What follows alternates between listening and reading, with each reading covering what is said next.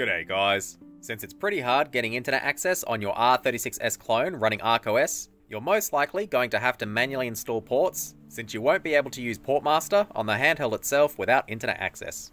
By default, the latest and last version of ArcOS for clones does already come with Portmaster pre-installed, but it is a fairly old version from back in March of 2025. If you find more recent ports don't actually run, then you'll most likely have to manually update Portmaster. If we go into Options, go down to Tools and run Portmaster, you can see it does load, and at the very bottom in very small writing, it says Portmaster version 2025 0303 0141.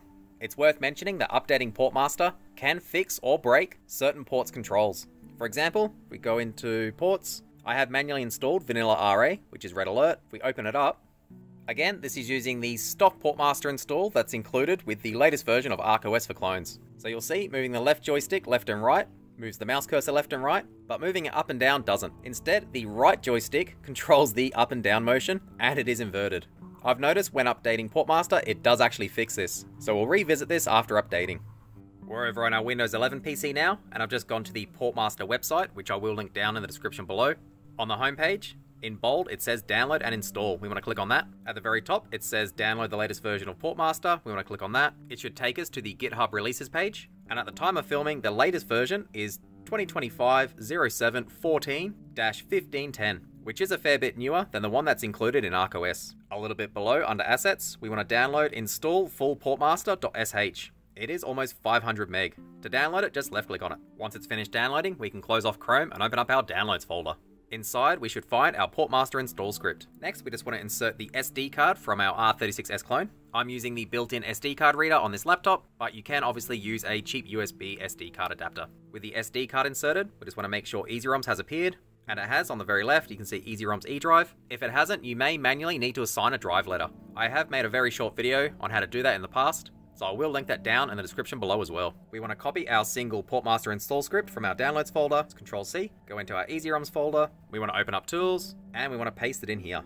Once it's finished copying, that's pretty much it. As mentioned, updating Portmaster can either break or fix certain ports controls. On the off chance it does break ports you already have installed, it's worth backing up a few files. Open up the Portmaster folder inside the Tools folder, and we just want to copy and back up 3 files. We want Control, we want Device Info, and we want Game Controller DB. You can hold Control while left clicking on each one to manually select them. With all 3 highlighted, we just want to press Control-C to copy it, and I'll go back to our Downloads folder. I'll make a new folder in here.